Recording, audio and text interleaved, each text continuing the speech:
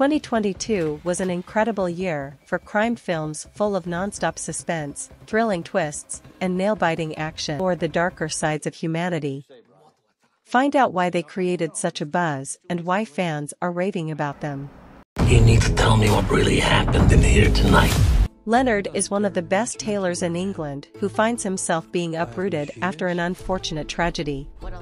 He now finds himself in Chicago, where he runs a small shop. His only customers are the most wealthy and powerful of families in the neighborhood. All of them are in the mob, and this leads to one dangerous night for Leonard as he outwits the mafia to see another day.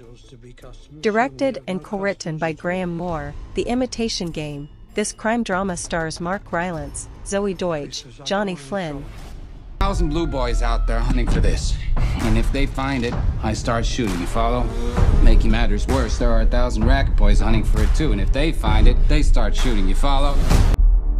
On Halloween, Gotham City Mayor Don Mitchell Jr. is murdered by the Riddler, a masked serial killer. Reclusive billionaire Bruce Wayne, who has operated for 2 years as the vigilante Batman, investigates the murder alongside the Gotham City Police Department, GCPD. So, if you had some money, what would you do?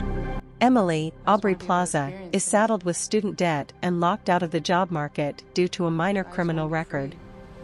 Desperate for income, she takes a shady gig as a dummy shopper, buying goods with stolen credit cards supplied by a handsome and charismatic middleman named Youssef, Theo Rossi.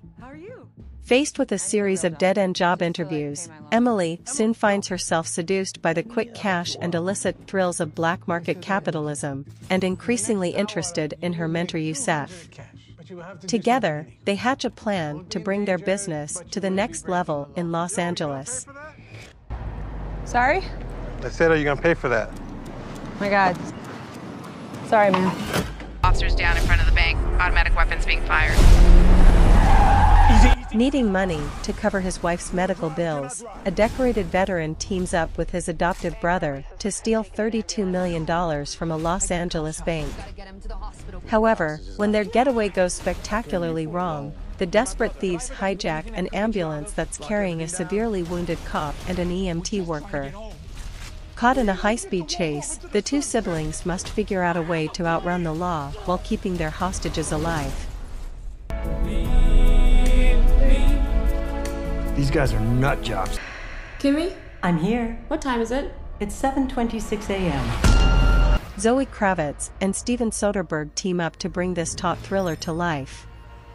Not only does it touch on the COVID-19 pandemic, but it also addresses our ever more technologically entwined lives. An agoraphobic tech worker discovers recorded evidence of a violent crime but is met with resistance when she tries to report it. Seeking justice, she must now do the thing she fears the most. She must leave her apartment. Is it true? West Point, 1830. In the early hours of a gray winter morning, a cadet is found dead. But after the body arrives at the morgue, tragedy becomes savagery when it's discovered that the young man's heart has been skillfully removed. Fearing irreparable damage to the fledgling military academy, its leaders turn to a local detective, Augustus Landor, Christian Bale, to solve the murder. Stymied by the cadets' code of silence, Landor enlists the help of one of their own to pursue the case, an eccentric cadet with a disdain for the rigors of the military and a penchant for poetry. Emmett just wanted to go on vacation and have fun with his cousins. He never thought anything would happen to him. Chino Nai Chukwu's Till is about the brutal murder of the 14-year-old Emmett Till in 1955, and the fight of his incredible mother Mamie to achieve justice for him and to clarify the murder as a racist hate crime bolstered by white supremacist regimes in America. It is one of the best-made films of the year, an exquisitely crafted and searingly emotional period piece that manages to be hyper-relevant and is entirely anger-inspiring. And Danielle Deadwyler, as Mamie Till Mobley, is nothing short of incredible. The strength and rage in her performance, all channeled into a magnetic power, absolutely astounding. Deer Creek International Business Solutions, how can I help you? I am ready. Well, that's great. Pitt's bad luck hitman, codenamed Ladybug, boards a bullet train in Japan, with orders to acquire a briefcase full of cash. Alas, he's not the only skilled assassin on board, with each pursuing different marching orders, confusion as to who's pulling the strings, and a whole lot of miscommunications along the way. On the world's fastest train. From the director of Deadpool 2, David Leitch, the end of the line is only the beginning in a wild, non-stop thrill ride through modern-day Japan. Outside. The 5 of you are villains. Never have there been 5 friends as infamous as the bad guys dashing pickpocket Mr. Wolf, seen it all safecracker Mr. Snake Chill Master of Disguise Mr. Sharp, short-fused muscle Mr. Piranha, and sharp-tongued expert hacker Ms. Tarantula, aka Webbs. But when, after years of countless heists and being the world's most wanted villains, the gang is finally caught, Mr. Wolf brokers a deal that he has no intention of keeping. To save them all from prison, the bad guys will go good. Under the tutelage of their mentor, Professor Marmalade, an arrogant but adorable guinea pig, the bad guys set out to fool the world that they've been transformed. Along the way, though, Mr. Wolf begins to suspect that doing good for real may give him what he's always secretly longed for: acceptance. Well, this just got a little weird.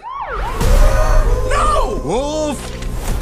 It is the story of a snobbish NYC-based writer looking to break into the world of podcasting, who travels to Texas after a woman he hooked up with once is found dead. He decides to make a podcast about the investigation that frames cultural differences between the North and South. And the movie is a fascinating study of what might compel even the most detached, exploitative, intellectual person to commit an act of vengeance. Plus, it features an exceptional performance from Ashton Kutcher. I'm going to record everything that you think happened to Abilene, and we'll put it on a podcast, and we'll see where it leads. What? Un tipo como yo. Entonces, ¿qué hacemos? Hay que armar un equipo cuanto antes.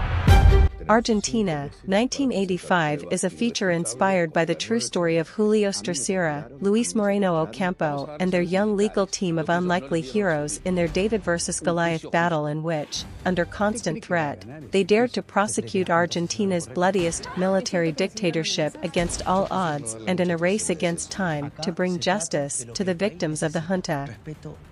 What did he say? He says he loves you, but he went in a different direction. I'm done. Nicolas Cage stars as Nick Cage in the action comedy The Unbearable Weight of Massive Talent. Creatively unfulfilled and facing financial ruin, the fictionalized version of Cage must accept a $1 million offer to attend the birthday of a dangerous superfan, Pedro Pascal. Things take a wildly unexpected turn when Cage is recruited by a CIA operative, Tiffany Haddish, and forced to live up to his own legend, channeling his most iconic and beloved on-screen characters in order to save himself and his loved ones. With a career built for this very moment, the seminal award-winning actor must take on the role of a lifetime, Nick Cage. Nick Cage, I love you! Have you seen Crudes 2? I'm 44 years old. Why would I see Crudes 2? I've seen Face Off and Con Air. What do you guys want? We're with Central Intelligence. Do you know who you're spending time